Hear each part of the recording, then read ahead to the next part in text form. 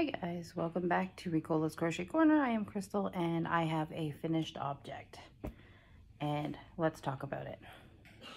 Okay, here is a quick video to show you guys what the blanket looks like. Oh, I can't hold it, or well, I can't show you in a better light. This is pretty much it. This is my daughter's single bed. So it goes, and you can see it's draped down quite a bit, and it goes down on the sides quite a bit. So it could probably fit a double, I would say, but it's very short. It's not very long. Goes to the top where her pillow is. So this is a total of 8 balls of brunette blanket yarn. And I did a border in the brown, which is, so basically, if you look, so it's got the red, green, cream, brown, red, green, cream.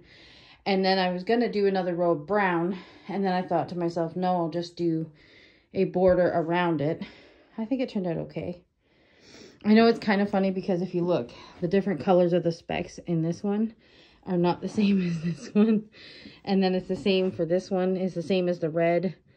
And then this one is the same as the green. So I thought it would be okay to mix them together. So there it is in all its glory. I am done. Woohoo!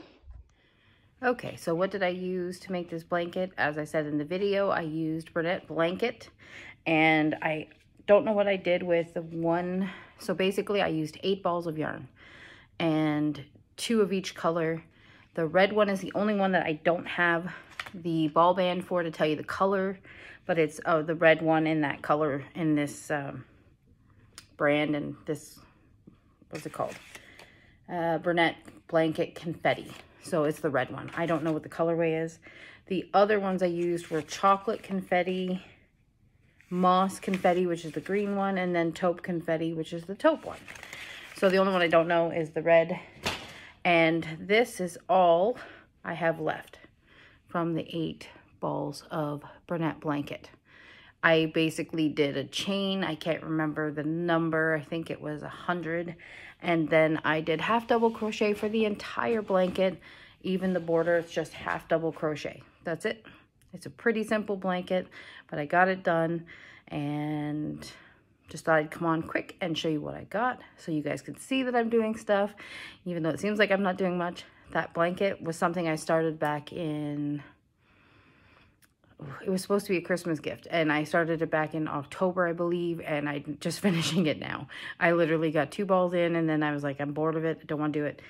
And then it got put in a bag, and then I came across the bag, and I was like, okay, this needs to get done and get out of here.